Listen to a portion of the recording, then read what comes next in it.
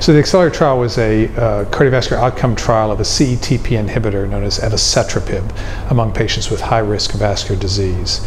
The trial enrolled 12,092 patients with high-risk vascular disease defined as either having recent acute coronary syndrome, diabetes with coronary disease, or peripheral vascular or cerebrovascular disease, and then randomized them to receive evacetrapib or placebo on top of standard of care for secondary prevention of vascular disease. Patients needed to be at LDL targets or on maximum tolerated statin dose. The trial followed patients for the primary endpoint of cardiovascular death, myocardial infarction, revascularization, stroke, or hospitalization for unstable angina. This is an event-driven trial.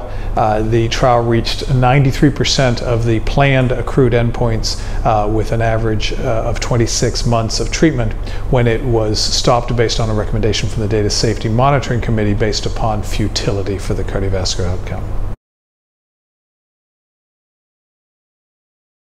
The hypothesis was that evacetrapib would reduce cardiovascular events based upon phase 2 data showing a profound effect on increasing HDL cholesterol and a very substantial effect on reducing LDL cholesterol.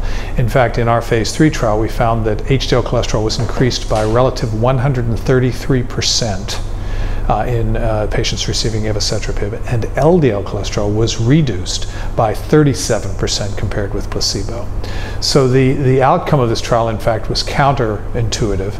We would have expected those changes in cholesterol values and lipoproteins, particularly the reduction in LDL, which is an established and well-respected biomarker, to have translated to a reduction in cardiovascular outcome. In fact, the cardiovascular events were exactly the same in the two treatment groups, both the composite endpoint as well as the individual components of the endpoint, despite these ostensibly beneficial effects on lipids and lipoproteins. So, despite the beneficial effects, as I said, on lipids, this did not translate to reduction in cardiovascular events, which was a surprising finding. We had anticipated that the rise in HDL, based upon the genetics data and the animal data for CETP inhibition, would produce a functional HDL cholesterol based on phase 2 studies, which showed increased efflux, cholesterol efflux with evacetrapib, as well as increases in pre-beta HDL, which are thought to be the most beneficial form of HDL. That rise in HDL was expected to be functional.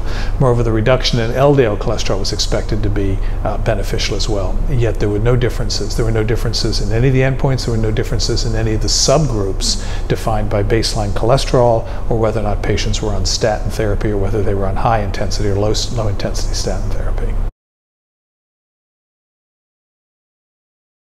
Well, this class of drugs is one of intense interest, and there's another drug of similar intensity under evaluation, currently still under evaluation in trial. I think this raises serious questions and concerns regarding whether or not we'll ever see the cardiovascular benefit from this mechanism of modification of lipoproteins. We don't understand why the LDL cholesterol reduction and to some extent the HDL cholesterol increase did not translate to clinical benefit. We investigated in this current analysis that we presented at the European Society meeting here today whether or not the changes in LDL cholesterol reflected changes in the actual atherogenic lipoproteins, ApoB, and in fact it did. The magnitude was somewhat less, but nevertheless ApoB was reduced. We did not see any independent association between the magnitude of change in LDL or ApoB and the effect and any effect on ischemic outcome. So this raises questions regarding whether or not this class of drugs, this mechanism of modifying lipoproteins, will ever confer clinical benefit. It also is a caution. It highlights the limitations of any surrogate endpoint. LDL cholesterol has been a well-established and well-respected endpoint that has served as the basis for regulatory approval of many different classes of drugs. And yet, despite that, in this trial, a substantial reduction in LDL didn't confer clinical benefit. So it again highlights that even respected surrogate endpoints may be limited when we're looking at drugs of different mechanisms. There are many other approaches toward modification of lipids that still hold promise aside from this particular mechanism, and their approach is directed at HDL as well. The HDL hypothesis, that is, can you modify HDL and improve outcome, has yet to be proven. There are many drugs that have failed in that regard, but there are other drugs that are currently including infusions of HDL or of ApoA1 that hold promise, and so hopefully we'll see, maybe perhaps that mechanism of HDL modification. And there are other drugs, of course, that are aimed at LDL reduction, the most prominent of which, of course, is the PCSK9 inhibitors, which were approved on the basis of reduction in LDL. We await in the next several months the large-scale cardiovascular outcome trials of those agents, which will validate whether or not that mechanism of reduction actually confers cardiovascular benefit as well.